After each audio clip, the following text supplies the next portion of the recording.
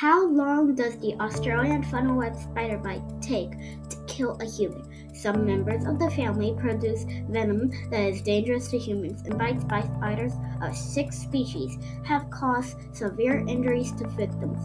The bite of the Sydney funnel-web spider, also known as Atrax robustus, and northern tree-dwelling funnel-web spider, also known as Hadronite formidabilis, are potentially deadly. Australian funnel-web spiders make their burrows in moist, cool, sheltered habitats under rocks and in rotting logs.